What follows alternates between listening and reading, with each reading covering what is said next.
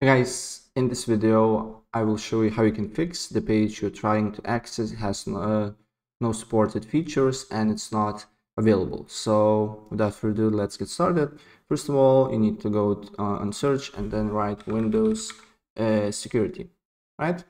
Windows security, and after that you just need to go to app settings and then scroll down until you see repair button, and you just need to press on that.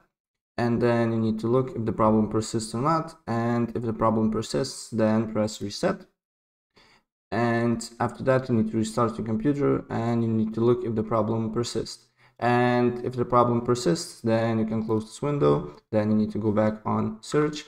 Then here you need to write gp edit and then click on edit group policy, right? And then you'll get this window here.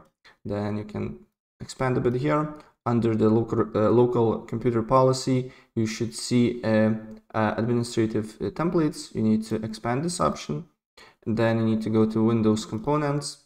Then you need to scroll down until you see Microsoft Defender Antivirus here, this one. And then what you need to do here on this Microsoft Defender Antivirus, you need to look for turn off Microsoft Defender Antivirus, double click on it and press disable here and apply the changes.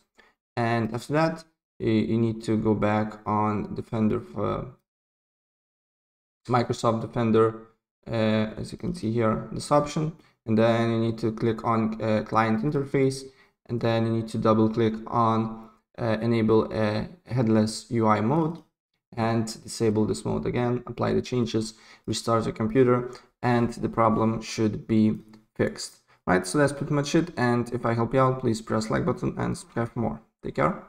Bye.